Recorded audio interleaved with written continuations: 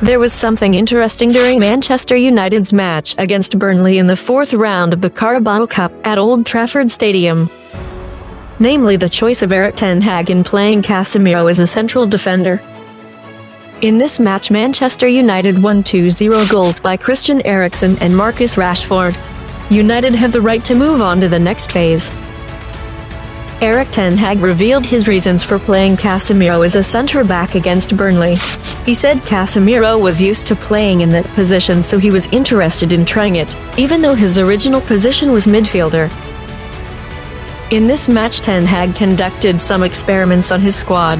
He plays Casemiro, who incidentally is a defensive midfielder along with Victor Lindelof, in the Manchester United defense. When asked why Casemiro plays in that position, ten Hag said, "Yes, today we chose Casemiro for play at centre-back." Ten Hag mentioned that it actually has several options in its line of defense, but he feels Casemiro is more suited to playing at the centre-back post. Ten Hag said, "Casemiro often plays in this position. Luke Shaw can actually play in this position, and it's a good situation because our players are hungry to play. Reece Bennett also played well when we had the test against Everton. We had a number of options, but it was Casemiro that I chose for this match." Erik ten Hag also admitted that this is not his best squad, but he thinks this is the best squad he can play for.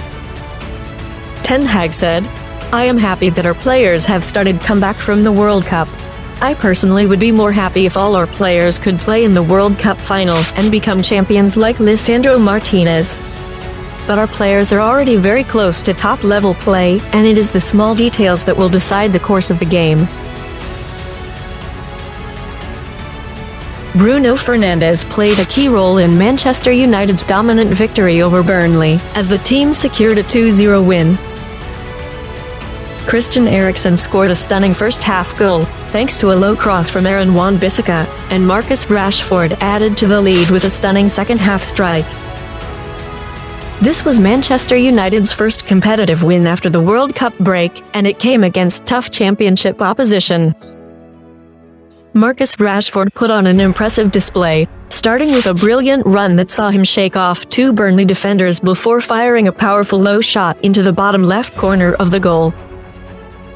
While Rashford and Casemiro received much of the acclaim for their performances, Bruno Fernandes also deserves recognition for his contributions to the win. Following a strong individual performance for Portugal in the World Cup, Bruno Fernandes appeared ready to continue his excellent form. In his preferred playmaking role, Fernandes worked alongside Christian Eriksen to control the game. Despite being eliminated by Morocco, Fernandes had a standout tournament and looked poised to carry that success into his club play. As captain in Harry Maguire's absence, Bruno Fernandes had 61 touches of the ball during the game. The 28-year-old playmaker delivered 36 out of 50 attempted passes, for a pass accuracy of 72%.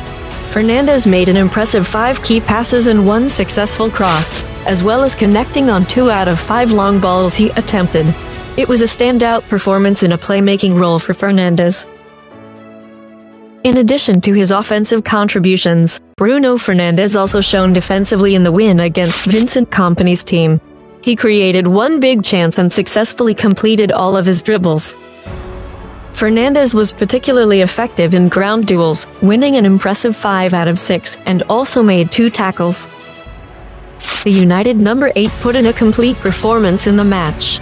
Unfortunately, both the team and supporters will be without Bruno Fernandes for the quarter-finals, as he received a yellow card and will have to sit out the next match in the competition.